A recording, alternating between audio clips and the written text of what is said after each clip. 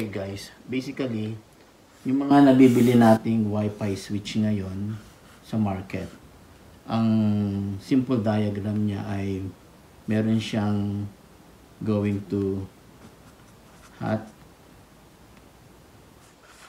the neutral, the ground, at yung line na papunta sa ilaw, and the neutral. So, ganyan yung concept ng diagram na existing na pag bumili ka ng wifi switch, ganyan ang susundin mong diagram. So, this is applicable kung ang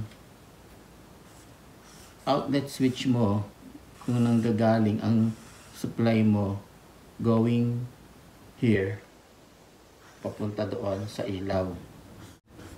Ito yung standard switch. Like that. Ito yung ilaw. So, this is the hot, the neutral, the hot. Something like that. So, ganyan yung ano. The problem is, kung ang supply mo is galing naman sa taas, the hot and the neutral, tapos andito yung ilaw mo, tapos yung switch, so it's not applicable na paano mo ikakabit yung wifi switch mo sa ganitong setup ng supply mo, ng diagram mo. Kasi basically dito sa mga bahay dito sa Canada, may mga basement yan. Normally, ang circuit breaker nanggagaling sa basement going to service entrance. So, kaya ang wiring mo, ang mga ilaw mo sa taas, coming from switch, nakikita ang source, papunta doon. What if, kung ang ilaw mo, ito ang switch mo, pumunta na dito at bumaba sa switch, how can you make this possible na maging wifi? And ito yung ituturo ko sa inyo kung ano ang gagawin natin para kahit na ang supply mo galing sa taas, pababa ng switch, ay kaya mo pa rin gawing wifi switch yung area na yon. So, I show you something like this. Okay guys, gagawa tayo ng experiment. Right now, meron tayong on-off Wi-Fi smart switch. Then, we have a standard switch.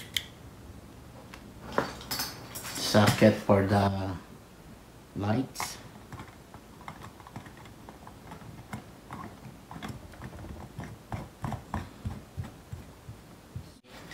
Let's say nakahang na to.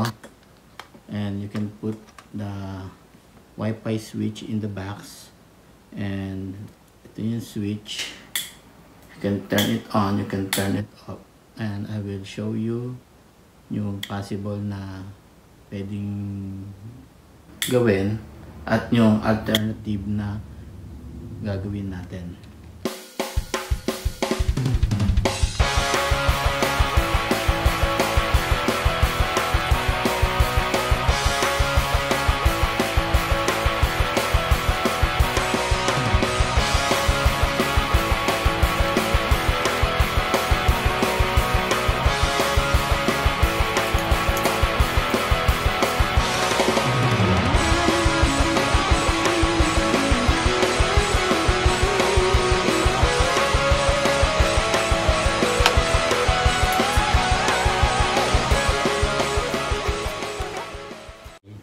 Right. Alexa, turn on experiment light. Okay. So here, you can see, para makontrol mo siya through Wi-Fi, kailangan naka-turn on yung switch mo. Pero, you can use a Wi-Fi command, and you can use your cell phone, like example like this. Alexa, turn off experiment light. Okay? Okay. Once again, Alexa, turn on experiment light. Okay. So, ang problema is, what if kung disable na to? You can command but hindi na siya iilaw. We can hear the sound like, Alexa, turn off the experiment light. You can see the sound. I'll try na i-on natin to. Alexa, turn on the experiment light.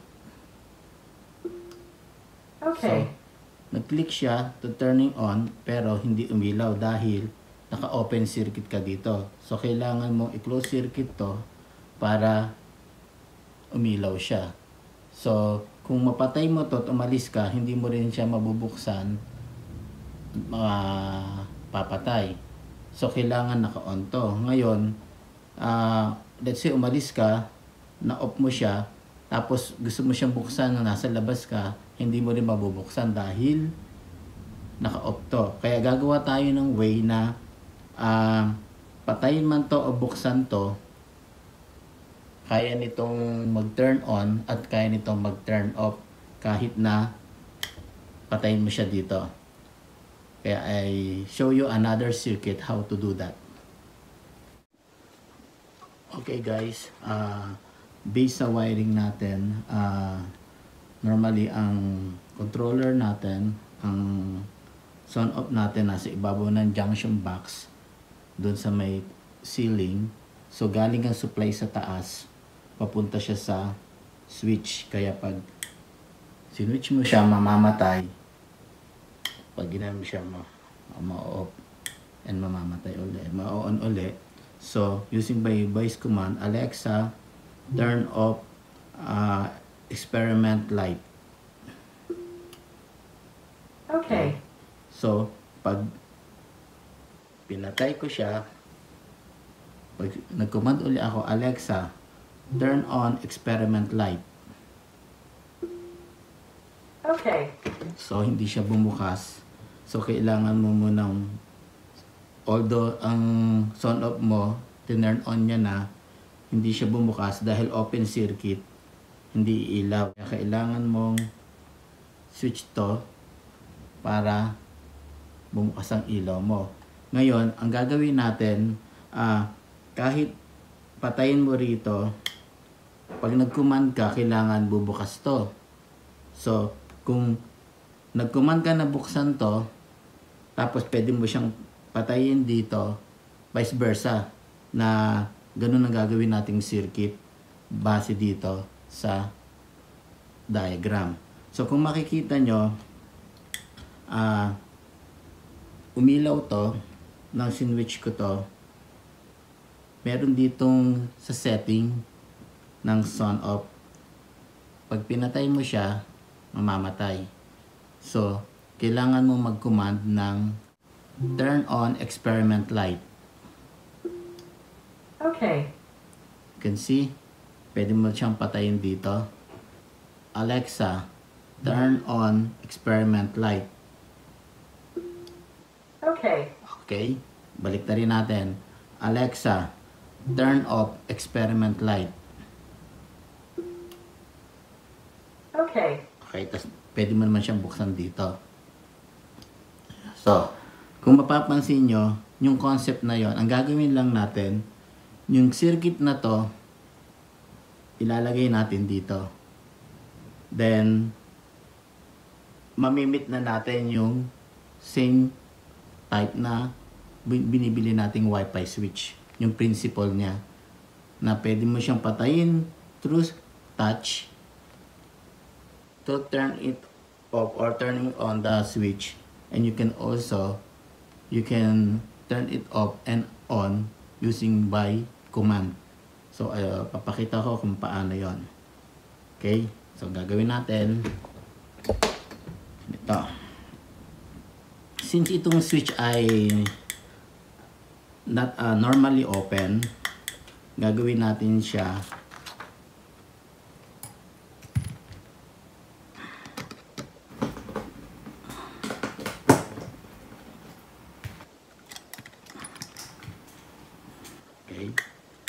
can see through tester.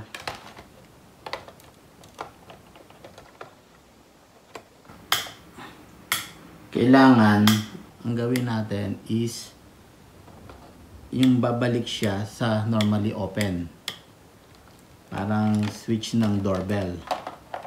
So ang gagawin natin is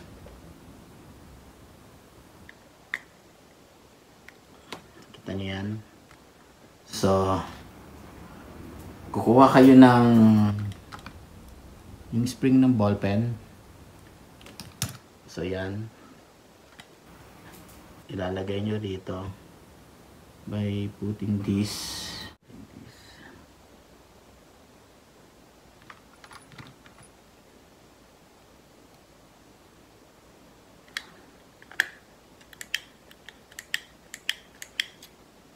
Let's try.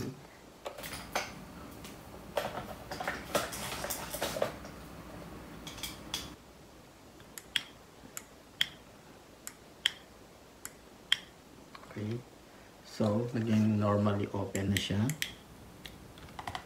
Then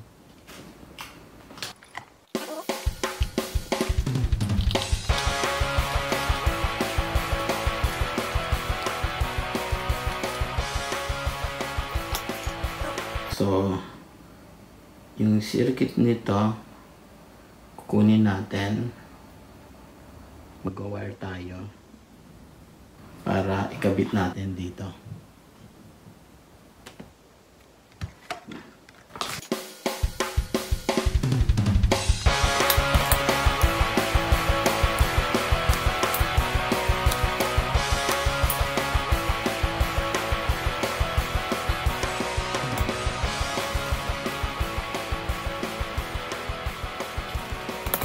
So we will replace this switch of this switch.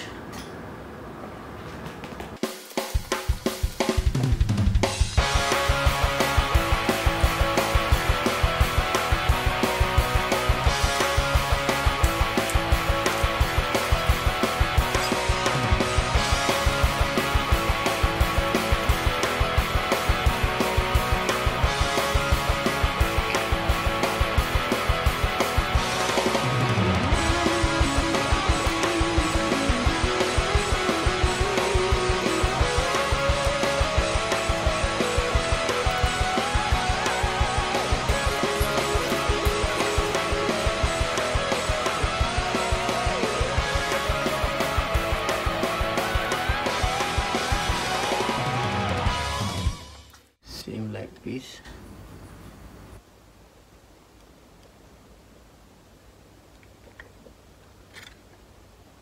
And let's try it.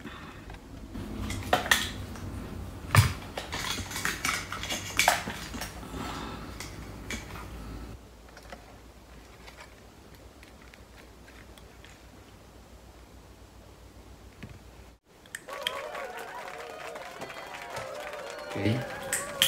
You can turn it on, you can turn it off, you can say a command, Alexa, turn on experiment light.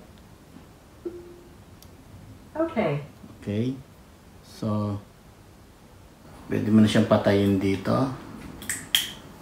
See, Alexa, turn on experiment light.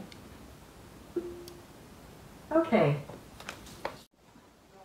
Okay, so ang ginawa lang natin is yung connection nito, kinuha natin, nilagyan natin ng wire, na-replace natin yung switch na to para makommand natin through voice and also manually, or pwede mo rin siyang i-command na off at pwede mo rin siyang buksan manually. Alexa, turn off experiment light. Okay? Okay. So, bubuksan naman natin siya through voice command. Alexa, turn on experiment light. Okay. Okay? Papatayin ko naman siya manually. So, same yung yung function niya na binibili nating wifi switch na ganito ang concept o yung wiring diagram niya. Na-meet din natin ang requirements na maging wifi yung switch na yan kahit nasa taas yung power supply.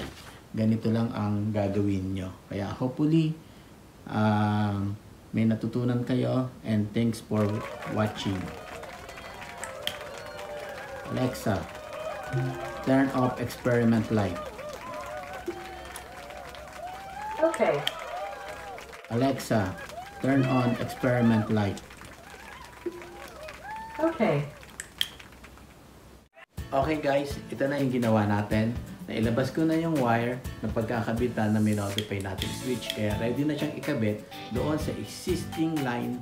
Make sure na i-off nyo yung circuit breaker at ikabit nyo na to doon sa linya ng ilaw na gusto nyo pagkakabitan. Or tumawag po kayo sa certified electrician at sila po ang magkakabit nito.